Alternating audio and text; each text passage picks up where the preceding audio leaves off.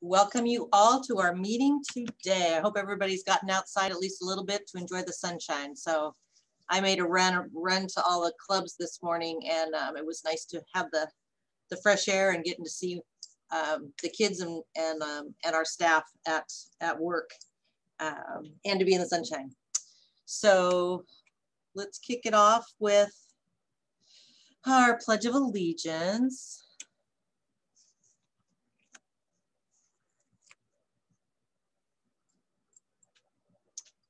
Alrighty. I pledge allegiance to the flag of the United States of America and to the republic for which it stands, one nation, under God, indivisible, with liberty and justice for all. So, Anne, I'm going to hand it off to you for invocation and your words of inspiration for us all today. Oh, you're muted. I got it. How's that? That's great. Okay, got it. Nowadays, I am walking about 2 miles every day, usually just here from my house out in the country. And so I've been able to be watching spring come, and it's been really, really wonderful, particularly after this tough year. And I was thinking about spring, and I was also thinking about our speaker today and about independence rising from some tough times into much more positive times. And I thought of the lyrics of a song that I think a lot of you in my age group will remember. It was done by Cat Stevens, but it actually goes back to a hymn, a much older hymn. And I think it's appropriate for our topic today and this time of year. Morning has broken like the first morning. Blackbird has spoken like the first bird. Praise for the singing, praise for the morning, praise for them springing fresh from the world.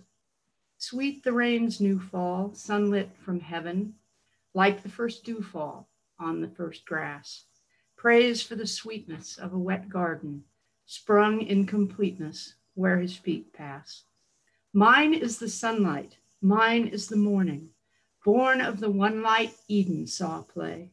Praise with elation, praise every morning, God's recreation of the new day. Morning has broken like the first morning. Blackbird has spoken like the first bird. Praise for the singing, praise for the morning, praise for them springing fresh from the world. Thank you. Thank you, Anne. That's lovely. And I think we all, this time of year is just so beautiful. And I feel very fortunate to live in the Valley, regardless of grass allergies. All righty. I'm not seeing, Allison Kelly, please introduce your guest. Yes, thank you, President Sue and fellow Rotarians. It is my honor today to introduce again Jonathan Partridge, the Director of Community Engagement Development at Liberty House. One of the last couple of times he is scheduled for his induction next week. Great, good to see you, Jonathan. And then Mark, do you want to introduce Elena for the last time as a guest? Absolutely. President Sue, fellow Rotarians, please welcome Elena Harvey. Today will be her induction into the club. That's great. Hi, Elena. Hello. You'll be the superstar here in about 4 minutes. So, all right. I'm just checking. It doesn't look like we have any more guests or visiting Rotarians. So Russ McCracken, past President Russ, I'm going to hand it off to you for your announcement. Thanks, President Sue. Fellow club members, my apologies for having to postpone that last amphitheater huddle, but when they're pouring concrete, we just don't want to be around. So we have moved it, and it will be this Friday, day after tomorrow, again at noon. Just an opportunity for all of us to get underneath the new roof to get a better feel for what the stage is going to look like. The forms are in place now for the front of the stage, and we all will have an opportunity to stand and look at the at least half of the 15-foot stainless steel rotary wheel that's been embedded into a concrete wall there. So just as a heads up, Dalkey will be pouring that front wall right after we leave. So we're going to have to keep ourselves to our noon to 1 time frame. So look forward to seeing you there then. Great. Thanks, Russ. I'm excited to go back over and check it out. All right, Dale Penn, bell ringers. All right, thank you very much.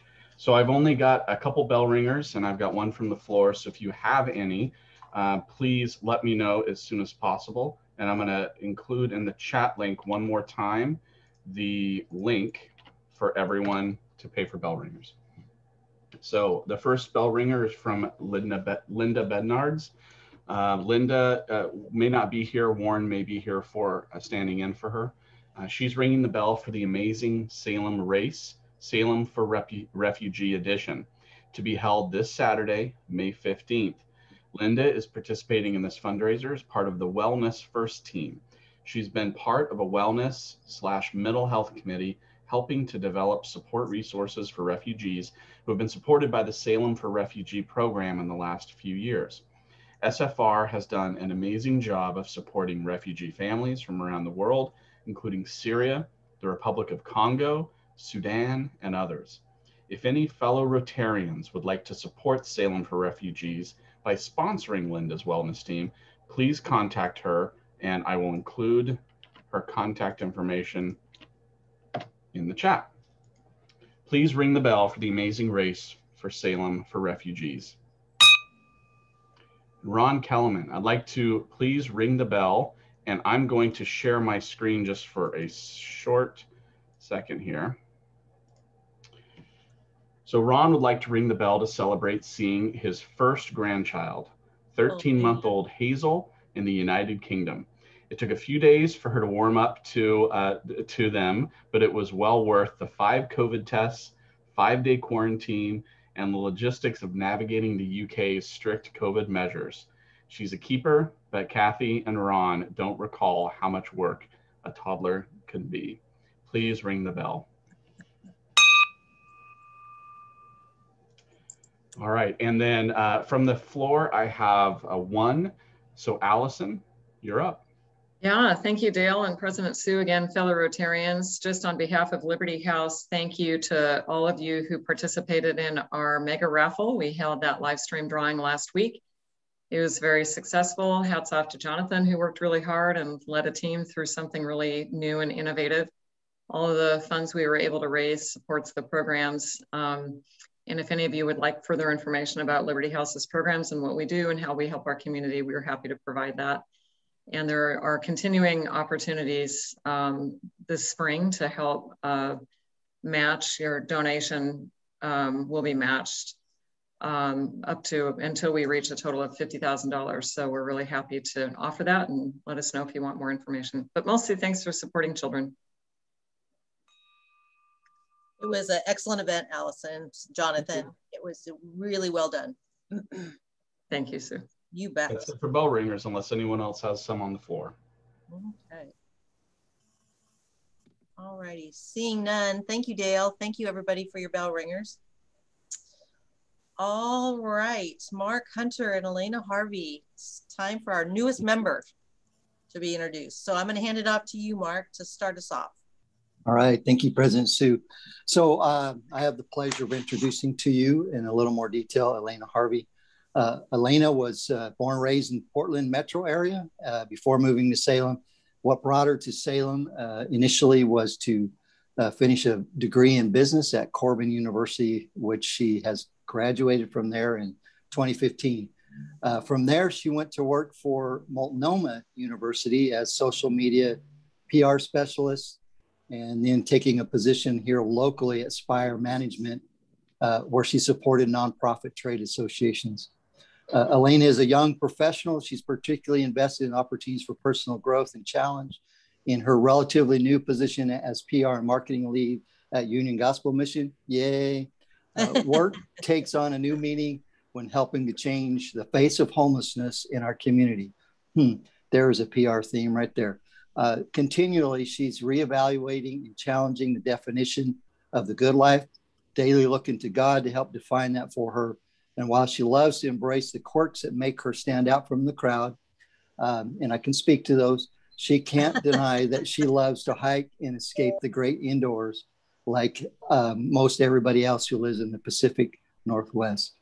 She's highly motivated by a desire to serve and sacrifice, learn, build friendships, and collaborate with leaders in the Salem area to positively impact our corner of the world and beyond. She is grateful for this opportunity to join us. And I will add that she has hit the ground running at Union Gospel Mission, is an incredible new leader for our staff. And I expect nothing less as a member of the Rotary Club of Salem. Please welcome Elena Harvey to the club. Wonderful. Thank you for that, Mark. So induction time, Elena, official right now. Okay. So thank you again, Mark, for introducing Elena Harvey into membership in our club. Recognizing folks that will continue to build this great club and bringing them on board is very important to our club's livelihood. To show our appreciation, Mark, the club will award you with 250 Paul Harris points towards your next fellowship. So Elena, through your membership in Rotary, you can build lifelong friendships and join forces with like-minded people around the world who desire to make a difference in their communities. Our club is made up of leaders and potential leaders who are inspired by our motto, service above self. As Rotarians, we have all pledged to uphold the highest ethical standards, subscribe to the object of Rotary, and live by the four-way test. Regular attendance, whatever it might look like, at our weekly meetings is an important part of our membership, your membership, but Rotary is much more than just a lunch club, as we've learned over the last 14 months. As you become more involved in our club, you will begin to understand the power of Rotary through expanded friendships and involvement in your choice of the many committees that we offer. As you build those friendships and contribute to our impact here and around the world, you will truly understand what it means to be a member of this club and one of 1.2 million Rotarians worldwide. We are a vibrant, action-oriented club, and as such, we expect you to roll up your sleeves and get involved. Therefore, Elena, as our newest member of our club, do you pledge to uphold the four-way test, to serve on at least 2 committees, and to contribute to the club in every way you can? I do. Wonderful. And fellow Rotarians, do you pledge to warmly welcome Elena into our club and to offer her your full support in all that we do? I do. Yeah. That was a thumbs up from everybody, Elena. Thumbs up. Fellow Rotarians, please welcome Elena Harvey as the world's newest Rotarian. Wonderfully happy here, Elena. Do you want to add anything to what Mark shared about you? Well, thank you so much for welcoming me in with open arms. And I think, pretty much what Mark read sums it up well. It just so happens that I truly believe that I'm here to serve on this earth and not be served. So that jives pretty well with my personal mission. And I'm looking forward to getting to know you all much better. Thank you. Thank you, Elena. It's wonderful to have you here. Okay. So Russ McCracken, as program chair, I want to hand the meeting off to you now. Okay, thank you, President Sue, and hello again, everybody. As a resident of the south side of Salem, my trips to the coast take me across the Independence Bridge.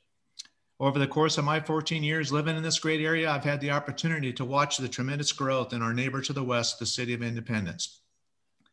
Add to that, the bird's eye view in the last couple of years using their airport for landing practice has made this community one of my favorites in the area. Today, we're going to hear a story about how Independence has embarked on their journey of building a strong economy and creating a great place to live. But first, our virtual head table. Jen Columbus and her husband, Alex, are residents of Independence. Our program today would not have been possible were it not for their involvement, contacts, and active touch within the community. Thank you, Jen. Along with Jen and Alex, we also have joining us John McCulley. Technically, John and his wife, Julie, live in Monmouth, but I think he could throw a rock from his front yard into Independence, so that's close enough for me. Welcome, John. Thank you. Our speaker today, Shawn Irvine, has worked for the City of Independence for over 15 years, filling a variety of community and economic development roles. In that time, Shawn has led successful business recruitment efforts and worked with regional partners to support new businesses and help existing ones grow. He was a longtime board member of the Independence Downtown Association and has worked extensively as the liaison between the organization and the city.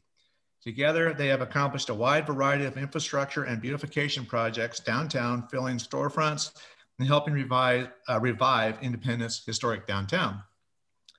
In addition to his role as a primary point of contact for business looking to grow or locate in Independence, Shawn led the city's Vision 2020 and Vision 2040 action plan projects and has coordinated several workforce development and entrepreneurship programs for the city. Shawn is also the staff person for the city's Park and Recreation Commission. Prior to his time in Independence, Shawn spent 4 years as a municipal services development specialist with the Peace Corps, implementing transparency and citizen involvement projects in Paraguay, South America. And Shawn, just, you know, we have several Peace Corps members, former Peace Corps members in our club, so they were probably pretty happy to hear that. But without anything else, I'm going to go ahead and turn the program over to you, Shawn. Your ball. Excellent. Thank you very much. I'm really happy to be here. Appreciate the introduction. It's always kind of fun, especially on the Peace Corps side. You never know where you're going to bump into fellow volunteers, and it share some good stories. Can everybody see my slide deck decently here? I'm going to assume yes. Okay, I think I see a couple nods there.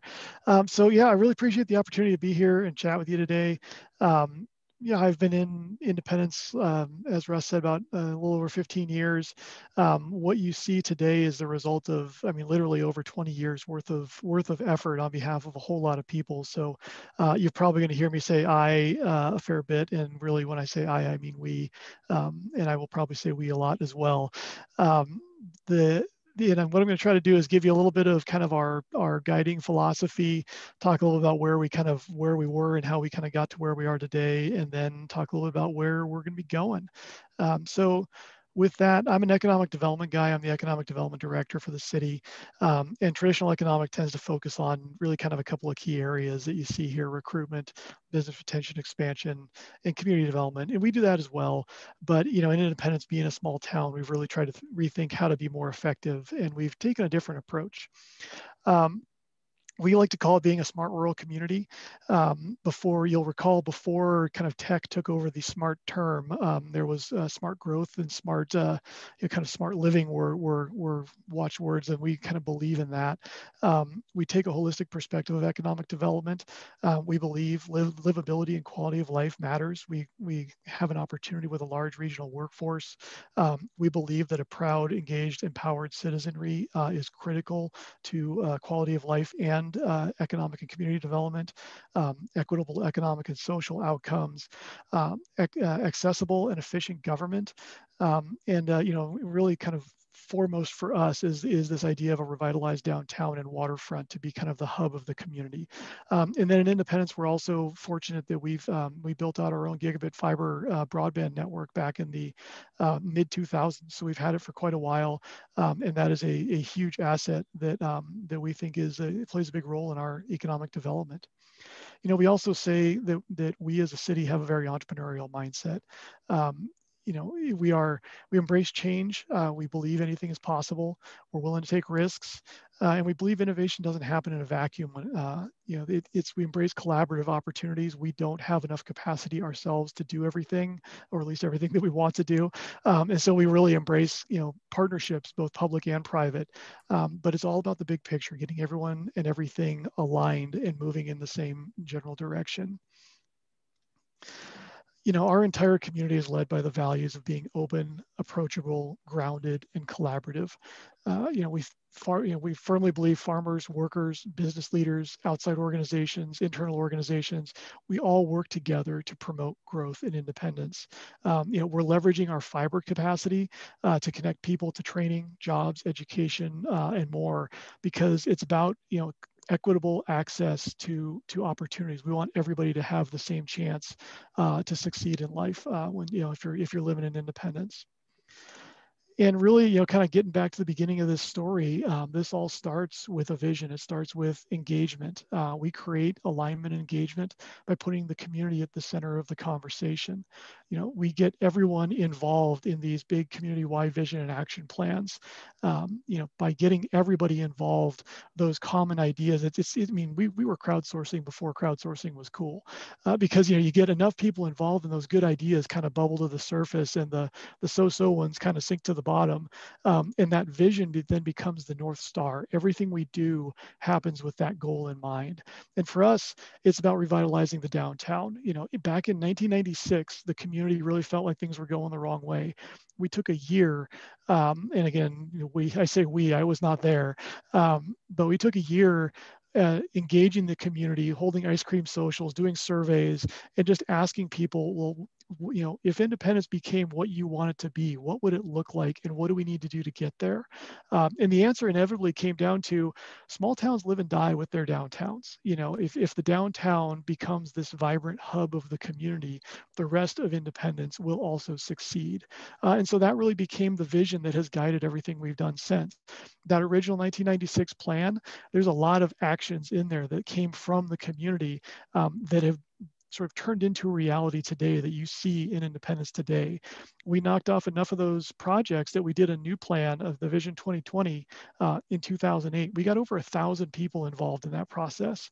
And again, we knocked off enough of those projects that we just recently, this last spring, completed the Vision 2040 process. In that case, we got over 2,000 people involved. I mean, this is in a community of under 10,000 people. So we're getting a significant portion of our population involved in these processes to set that vision, to reaffirm that vision, you know, identify projects and things to do. And then the city just kind of makes it happen. You know, the worst thing we can do is be, you know, kind of sitting in our ivory tower offices saying, well, we know what to do. You guys don't worry about that. We're going to tell you what needs to happen. So having a plan isn't enough. You know, you also have to try something. You have to be willing to take a chance. You know, Independence, we are, I think, pretty well known, at least amongst the sort of the city government world, as being risk takers. You know, we mitigate as best we can, but then we try stuff. We start small and we try and we leverage our success. And I was wondering how long it was going to take before I got asked about this, but I already got asked about Independence Station. You know, sometimes you fail and you got to just learn from that and move on. Independence Station, if you're not familiar with it, you probably are familiar with the giant concrete skeleton that sits just off Main Street in downtown Independence. It was started in 2004 as the highest rated LEED Platinum building in the world. It was going to be a mixed use development. The city actually acquired the property and sold it to the guy who did that development.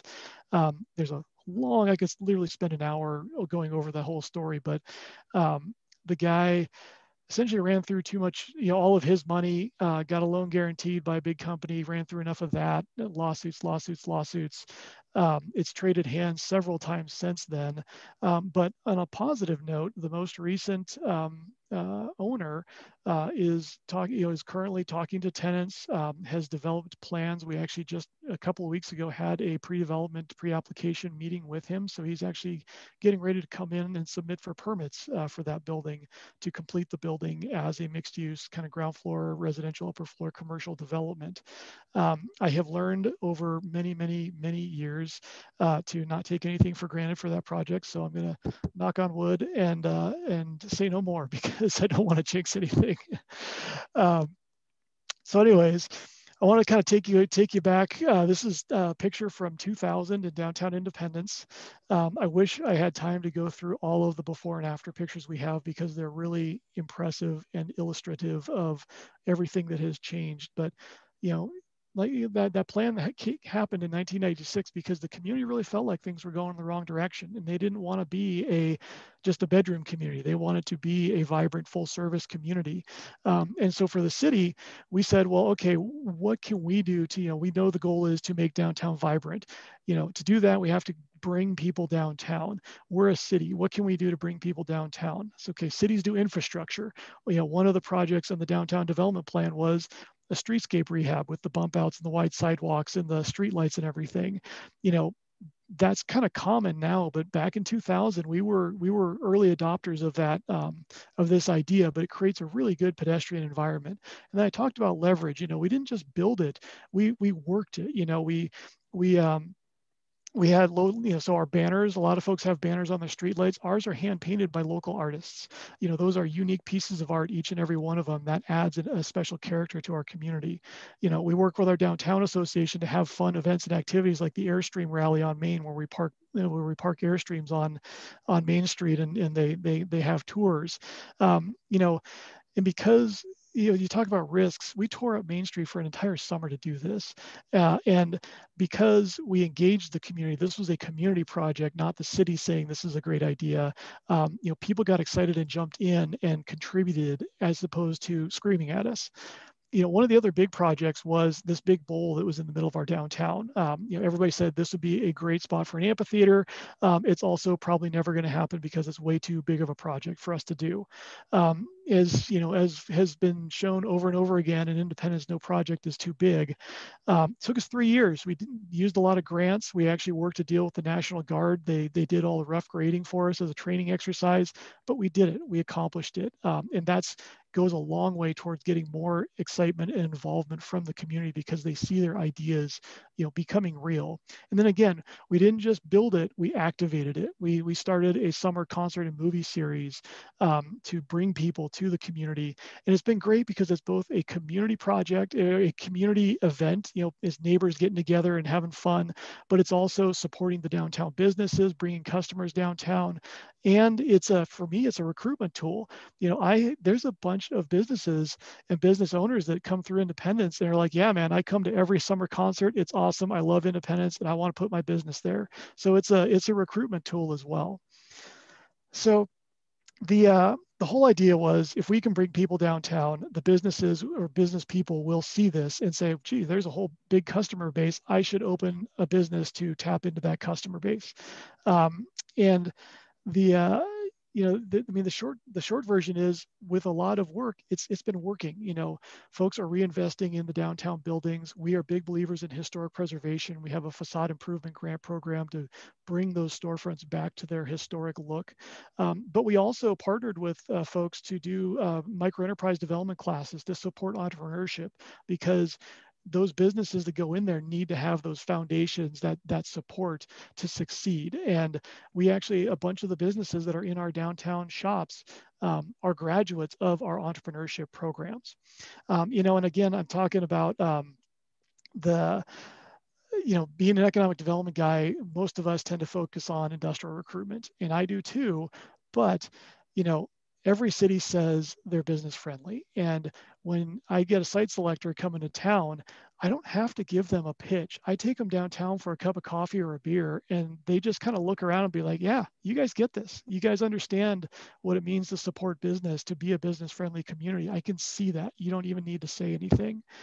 So it's a huge advantage for us.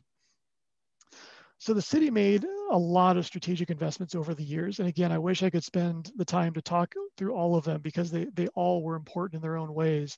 A lot of them were public-private partnerships. We built the movie theater that's just off of Main Street downtown as a public-private partnership. We built a new library downtown, which actually brings almost as many people to the downtown as the movie theater, which is pretty amazing. We redeveloped the old city hall. The downtown is in the middle of 2.5 miles of frontage on the Willamette River that the city owns. So we've been working to turn that into a greenway with all kinds of recreational infrastructure, with the amphitheater, with the trail system, with a fenced dog park, with soccer fields. We're trying to pivot the downtown and the community back towards the river. And again, bringing people downtown. If we've got this great recreational environment, it will bring people downtown who will then also go to the shops.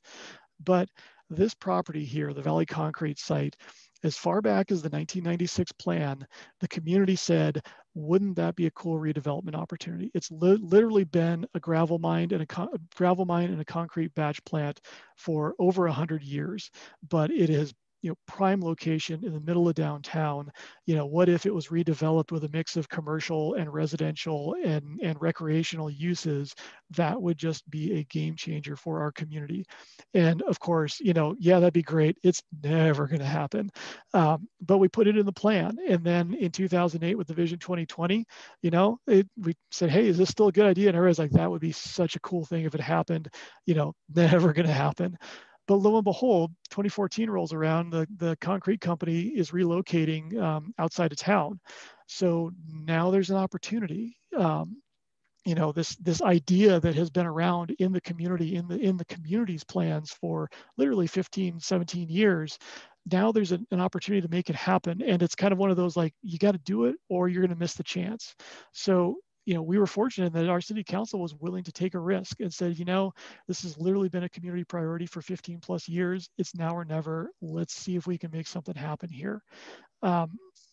And it's, again, this is one of those, I could spend a long time talking just about this project, but the city invested about $6 million in acquiring and preparing the site, building the infrastructure and some incentives for the development.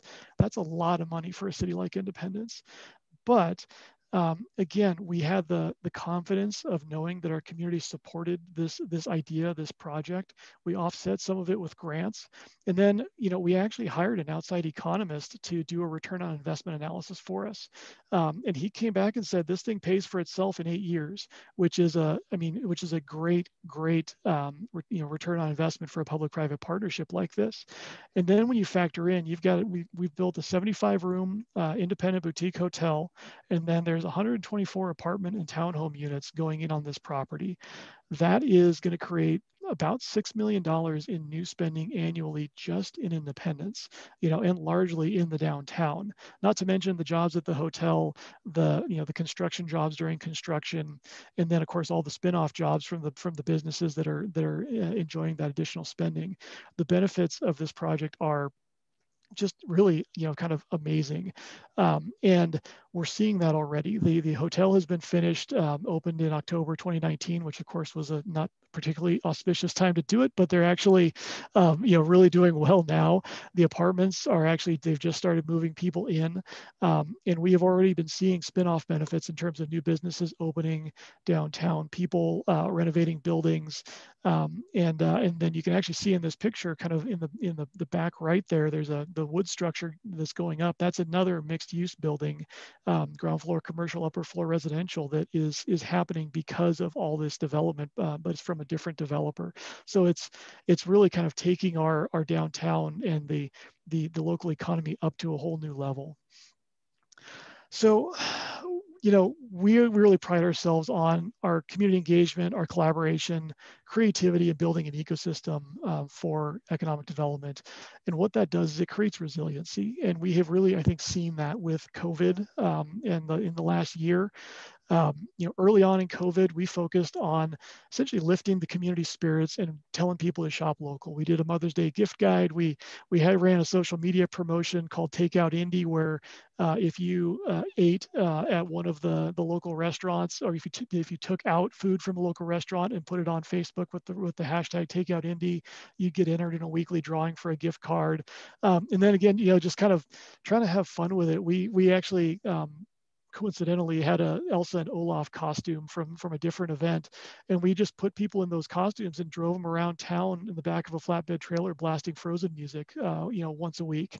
And it was just this great kind of, like, people would come out, the kids would come running out, and it was a blast. I thought people were going to enjoy it, but they enjoyed it way more than I expected. And then, we're always thinking, what's our focus? We're about supporting local businesses. How do we support our local businesses, especially in this critical time? And leveraging what we have. So what do we have? We've got a great plaza that's right on Main Street downtown. Let's turn it into an outdoor dining environment, since people can't eat inside the restaurants. We've got soccer fields at the Independent Sports Park. Let's have drive-in movies at the sports park, because we've got tons of time there. But again, it's about leverage. So we're having these movies. How can we make these movies support our businesses? So we created an ad reel before the movies that essentially we made ads for all of our local businesses to promote those local businesses. And if you came to the drive-in and brought food or a receipt from that day from a local business, you got entered into a drawing for a free night at the Independence Hotel in downtown Independence. So just, again, trying to just those small ways get people thinking about supporting those local businesses. So in the fall, we had a pumpkin patch in Riverview Park, socially distanced pumpkin patch in the park to try to get people downtown. Again, how do we get people downtown and encourage them to then go shop at the stores? So we created what we called Indie Bucks and put 5 Indie Bucks on the bottom of each pumpkin, and that was good as cash in any of the downtown businesses. So many of them took those to the ice cream shop, to the bakery, to the coffee shop, and spent it and then some at that at that place. We liked the idea so much, we ended up creating our own scratchets. So this first happened right, before Christmas, where if you went to any of the 7 participating businesses and bought something, you got a scratchet. Every scratchet was a winner, from $1 up to $25, and it was good as cash at any of those locations on a subsequent purchase. So again, encourage people to come back and spend more money.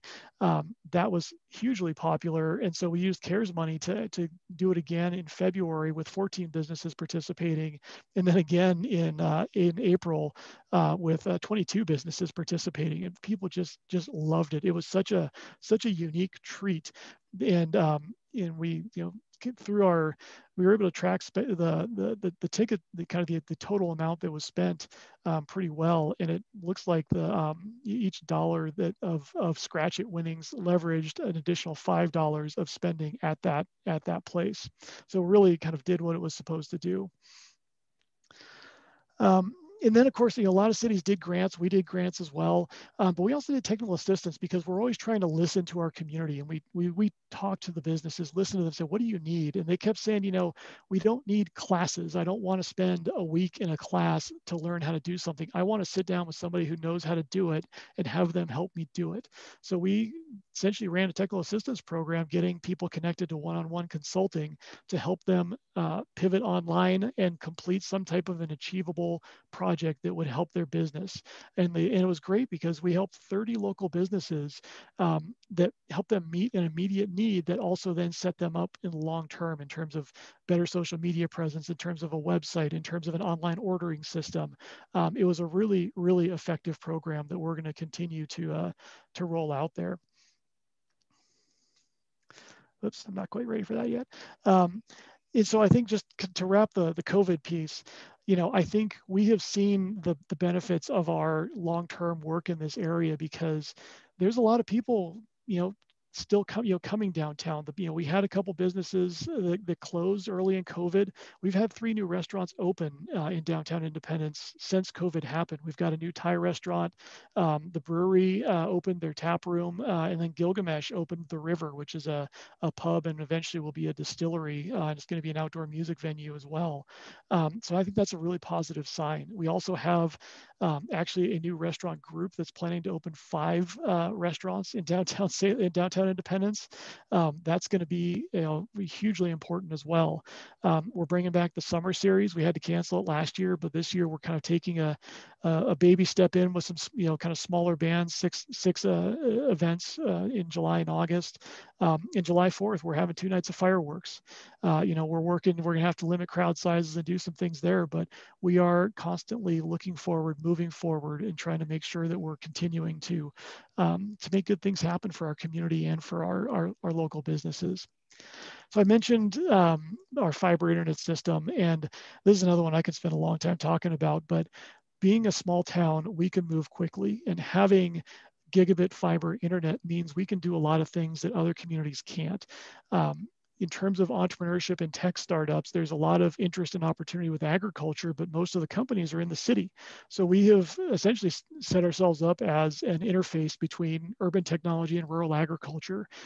What are the problems that agriculture has? Let's see if we can find tech companies that can develop solutions, create jobs locally, deploying and developing these solutions, but also that make agriculture more competitive, more profitable, so we can get a double benefit off of that. This work is going really well. We've actually kind of passed the baton on to SEDCOR, which is the Regional Economic Development Organization, and they've formalized it under the name of the Northwest Ag Innovation Hub. And again, if you're interested, there's a lot more I can talk about that, but I will take too long doing it. But as related to that, we are working on building an entrepreneurial ecosystem. We are getting people engaged and connected to resources who want to start businesses or grow businesses. Our goal is to have this kind of unified system of events, activities, mentors, experts, and programs, so that people can kind of if you've got an idea or you've got a business, you can kind of plug into any one of these different areas and get connected to the right people, the right resources to help your business grow. We've been running meetups. We've run a startup weekend. We run an annual event we call Fail Fest. I mentioned that, you got to be able to learn from failure. So we actually celebrate failure and have an event in February where we get successful entrepreneurs to get up in front of everybody and tell their stories of failure, because I think everybody tends to kind of idolize entrepreneurs as these amazing, successful people who never screw up. And it's like, no. The reality is you go out and you screw up and you learn from it, and then you do it again and you screw up and you learn from it, and eventually you succeed. And so we want everybody to be able to understand that, recognize that failure is not the end all be all, and hopefully learn from other people's failures, because the worst thing you can do is make the same mistake twice. Then that actually is a failure. But again, public-private partnerships, we were fortunate. Kate Schwarzler opened Indy Commons, a co-working space in downtown Independence. We've been doing a lot of work with her, really to kind of position that co-working space as almost like an incubator, where the home for these meetups and these activities and these programs. And we've also spun off a separate nonprofit organization called Indie Idea Hub that is totally focused on microenterprise development and programming. This is the most recent news and success that we've got. We've just opened a shared use commercial kitchen at Indy Commons. So this is a licensed commercial kitchen with all the equipment that a food entrepreneur can rent for an hour or for a day to, try out new recipes, create a new product, spin up a new company, run pop-up restaurant days, kind of whatever you want to do with food, you can do it at this kitchen. It's again, public-private partnership, leverages a USDA grant that the city was able to get. We're working with Indie Idea Hub to run entrepreneurship programming, targeting food entrepreneurs. And there's even Indy Commons has a great event space, which we will be able to use as pop-up, restaurants, tastings, activities like that. And then we're adding we're calling it a micro retail storefront, because it's not going to be a full-blown retail shop, but there's going to be several shelves with kind of made in Polk County products. And the idea is, another opportunity for local business people who are creating products to have an outlet to sell them. But also, if you're an entrepreneur and you come use the kitchen for a new food product, here is an immediate place opportunity for you to test your market, put it out there, see what sells, try different packaging styles, try out different things and get immediate feedback from retail customers. So it's just another way to kind of support those entrepreneurs and people who are trying to spin up new businesses, because the other thing is, a lot of economic development people you love the big win, scoring a big business with 100 jobs or whatever. But, if we can help 10 entrepreneurs spin up new businesses, 5 of them hire 2 people each, we're talking, 15, 20 jobs. That's a significant thing for a place like Independence. So, and it's diversified, it's more resilient, and frankly, it adds a lot more character to the community when you think about all of these individual businesses. So that's, I could talk all day about, what we do and what we've achieved. Suffice to say, we're a creative city that knows how to get things done. We like making things happen. We're highly focused on growing our economy and our community, but it's always within that context of, keeping Independence as this great small town. No matter how big we grow, if we've got this vibrant downtown as part of a great walkable community, it's always going to, and we retain that kind of that neighborly, helping each other out, getting engaged, the person sitting next to you at the bar kind of thing, then we're always going to, no matter how big we get, we're going to have that great small town feel. So I think I saw a few things popping in the chat. I'm always happy to talk about this kind of stuff. So feel free to reach out anytime. And I have not been watching the chat, so I don't know if there's any questions or not. Right now there's a comment. This is Sue, Shawn. Right now there's a comment, highly complimentary comment, but folks can start asking questions. This blows my mind, to be honest. I haven't gotten out for a while, and clearly I'm missing the boat of going over to Independence and really enjoying and embracing everything that you've done. This is incredible. So are there questions from the membership or maybe comments from folks that live in Independence?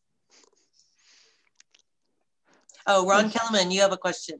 Well, first of all, Shawn, I'd like to say when we organized the very first Airstream on Main Street rally on the West Coast in 2017, and it had only been done once before on the East Coast or in the Midwest somewhere, we didn't know what we were doing. You guys didn't know what you're doing, but you were so supportive and willing to try everything. And it was just a really fun experience and all that. So thank you so much. You really walk the talk just as much as you're talking the talk today. So thank you very much. And next presentation, you ought to talk about the Rogue Farm down south, which is a big bicycle and motorcycle destination. Yeah, unfortunately, they actually have closed. They closed this year. Yeah, I'm hopeful something else similar will go in there. But yeah, that was a bit of a blow to our tourism tourism efforts. All right, Shane, you had a comment for. Yeah, Shawn? Great presentation, Shawn. I love your town. And I think my comment, it's not a question, my comment and compliment is that Independence did what Salem has so far missed the mark on, which is taking advantage of that beautiful river. I hope down the road that the north end of Salem can do that, but hats off to you guys, because that's just a spectacular move on your part. Thank you. Thank you. Yeah, it's been a lot of planning and a lot of ducks fell into line in just the right way. Great. Vincenzo, you have a question for Shawn? I was just wondering, a wonderful presentation. I'm on the Downtown Advisory Board, and we're always trying to and discussing ways to make our downtown more vibrant and accessible. And it's a very difficult part for us that we have a highway that basically goes through our downtown. So it's kind of a how do we add these kinds of things and make it more walkable, but know that we have ODOT that we're kind of fighting against all along the way. Question though, I was just wondering, does Independence deal with the homeless issue the way that Salem it's kind of a forefront of a lot of our conversations? I would say so. Yes, we do have homeless people, kind of living in our downtowns and along the river trail. Not in great numbers, I would say. So I would say not to the extent that Salem is. And I think for us at least, it's at a, I won't call it a manageable level, but it's more kind of one of those, like, we kind of know all the homeless folks that are there, and it's. Although it's frankly, it's a long-term concern, because it's something that's, I don't like calling it a problem, because it's a problem in many different ways. And by that, I mean just homelessness too, generally as well. And so, we are trying to figure out how can we essentially create better support systems for this and help out the people who are here. And yes, kind of see if we can get it managed before it kind of gets to a level that is essentially kind of getting out of control, basically. Great, thank you. Thank you. John McCulley, you have a question for Shawn? Yeah, I'm from Monmouth. We're your poor second cousins here, and jealous. But I'm just curious how these projects are financed. You do have some industry, I think some industrial property. What do you use as far as taxes versus grants versus other forms of financing for all of these wonderful projects? Sure. So it's a wide range, although for the big infrastructure ones, it largely was urban renewal funded. We do have an urban renewal district that covers the downtown and most of our industrial area. So for example, the streetscape project was actually the very first urban renewal project the city did. There's some urban renewal money in the amphitheater. The movie theater was an urban renewal project. We bought 3 kind of rundown homes, burned 2 of them. And actually, if any of you are familiar with the Pink House Cafe, that used to be located on the south end of where the movie theater is now, and we sold that for $500 under the condition it be relocated. And so that was an urban renewal project. the Independence Landing, the hotel and apartments and everything, that was also kind of the infrastructure, and the property piece of it was also an urban renewal project, which is why it's sort of able to pay for itself, because it's the property taxes coming off of the hotel and the apartments, and this new mixed use building essentially are going to pay for the infrastructure investment that was put into the property. Thank you. Larry Gray, you have a question for Shawn. Thank you, President Sue. Shawn, what an amazing presentation. Fantastic. And it's unbelievable what you guys have done. Wanted to know, I think I heard that the Rogue Hop Farm might have closed or be closing. What do you see as the impact there? And is there anything to replace it, or what do you know? So I don't know. I don't know anything actually. It's I know Rogue is, they have moved out. I think it was as of April 1st.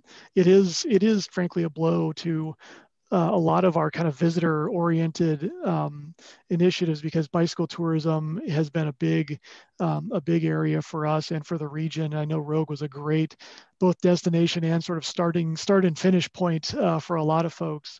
And then of course, being on the river, it was a great stopping point. You put into Buena Vista and you float for 2 or 3 hours and have lunch and a couple beers at Rogue, and then finish your float in Independence. That was just a perfect thing.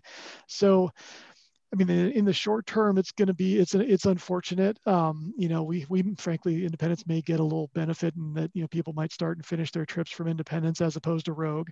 I know, so Coleman Agriculture actually owns that whole area, that whole hop farm. Rogue was just leasing about 40 acres and what they turned into the tap room.